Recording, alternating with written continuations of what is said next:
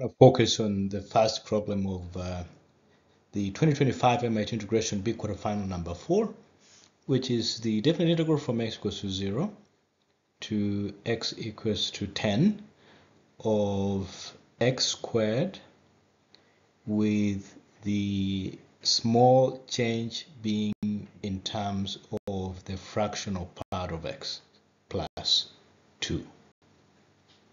So this is interesting. This is very interesting. And so let's see how we may be able to solve this problem. So this is obviously a very interesting problem. And it becomes easier when we re-express the fractional part of x, that small change in the fractional part of x plus a half, into a derivative with respect to x of that fractional part times dx. This is the same thing because the dx's will cancel and you're still back to this. Now, let's try and understand what a fractional part means. So the fractional part of x plus a half is the same as x plus a half minus the integer part, which is the floor of x plus a half. So if you have our x and y axis as shown here, and then we plot x, so the floor of, so this line first of all is x plus a half, right? And then the floor of x plus a half means that between 0 and a half, this point here is when 0 is less than 1, that becomes 0, right? So this entire region, it's 0. And then as soon as it hits 1, it continues to be 1 until it transitions to 2. And as soon as x plus a half transitions to the value of 2, then it becomes 2 for that entire duration. So that process continues. So this is the floor. Now, when we get the difference between the value of x plus a half and the floor of x plus a half, it's just going to be the sawtooth-like function, and that's why sometimes I personally call this a sawtooth function, but we'll see how this looks like in the next slide. What we end up getting is that the difference between the function x plus a half and the floor function, and that is the integer value, is just going to be the sawtooth-like representation as we mentioned previously.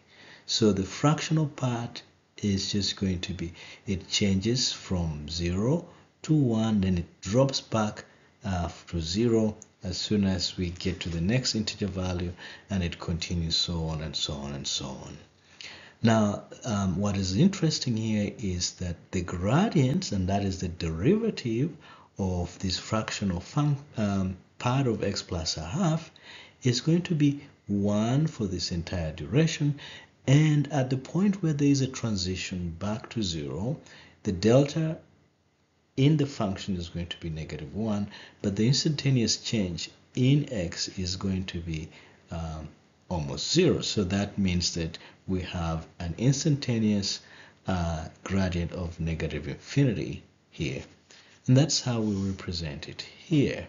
So that the derivative of the fractional part of x plus a half is 1 when x is not equal to k minus a half, but it's equals -infinity when x equals to k and a half. So at these points here is when now the gradient is -infinity, but otherwise it's 1.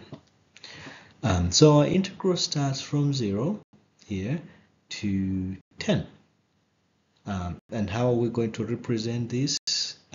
So let's see how we now are going to use this information to solve our problem. Back to our integral, right? So we now know that we're integrating the product of x squared and the derivative of the fractional part of x plus a half. from x equals to 0 to x equals to 10.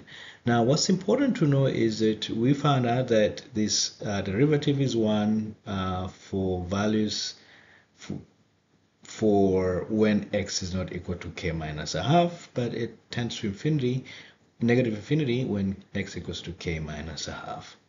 So what this means that we can split our integral into the integral when this part is 1 and this is the usual integral, but when the derivative here is negative infinity, we employ the function known as the delta Dirac function. So if you don't know much about the delta Dirac function, delta, D-E-L-T-A, Dirac, D-I-R-A-C,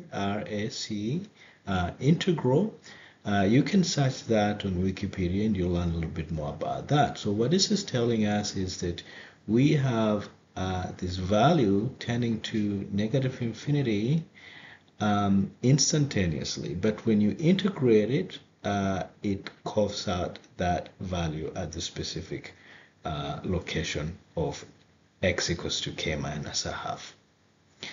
So, and we have several of these points, so we're summing it from k equals to 1 to k equals to 10. That means when x is equals to a half, that is k minus equals to 1 minus a half, to 9 and a half. So summing this up, we now get our usual integral here, plus, actually we can pull this negative out here, x squared, and x at this point is k minus 1. So this is what our integral of the delta Dirac, negative delta Dirac, times x squared yields. So the square of k minus a half.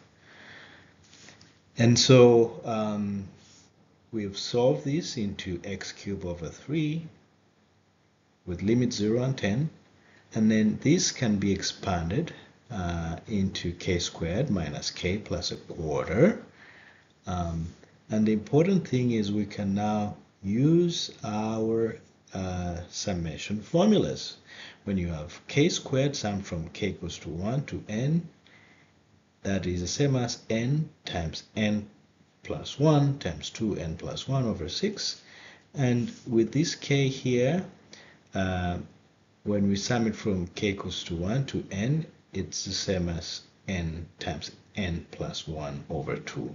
So we're going to use these formulas to just plug into these, and knowing that n in this case is 10, we'll just plug into this formula and we'll be able to obtain our answer.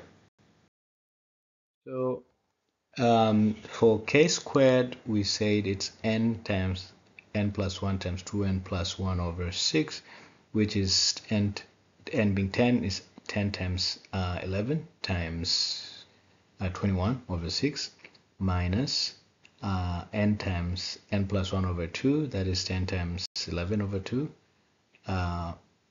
plus a quarter 10 times, so 10 times a quarter.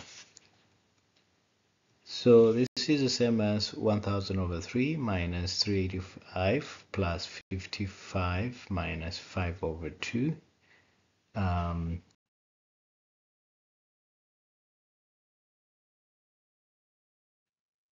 And that becomes 2000 over 6, obviously. 2000 minus 1980 minus 15, having said the common denominator is 6, and that is 2000 minus 1980 is 20, 20 minus 15 is 5, 5 over 6 happens to be our answer.